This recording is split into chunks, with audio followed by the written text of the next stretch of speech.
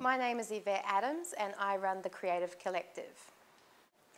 We're a creative services agency and a large component of our business is also education and training. We offer services like website design and development, graphic design and print, PR and marketing, and lots of online marketing such as search engine optimization, social media and pay-per-click.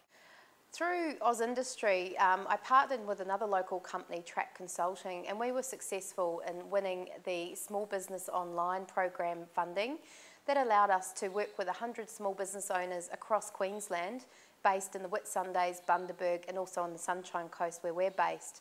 So over a 6-month period, with each of those groups, around 25 in each group, we offered them a series of webinars, e-lessons, computer labs and live training as well. And we had some exceptional results from that group.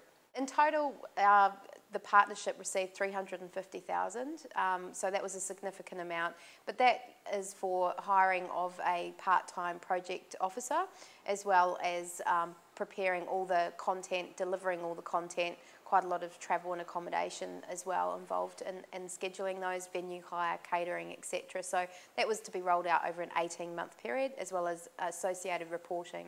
Winning government funding has really helped us go up another notch with our business.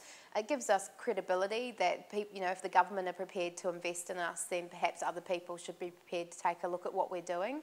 I think in regards to funding and business in general, you can get so busy and bogged down by working in the business. It's an adage that a lot of people know, but you really must take time out to focus on working on your business. And do go and look for government grants. Do apply for business awards. Do a marketing plan, a business plan, things that are big picture and are going to take you to the next level of your business. Owning my own business really suits me as a person as well. I tell people I was a hopeless student. I was always the one talking in class and getting kicked out, and a hopeless employee because I didn't much like doing what other people wanted me to do. I really enjoy being the master of my own destiny and just not being at the mercy of an organisation or an employer, because in these economic downturns, there's been job layoffs and company restructures, etc. So I've actually enjoyed extreme growth through this period, and I'm very proud to have been, a huge part of that growth.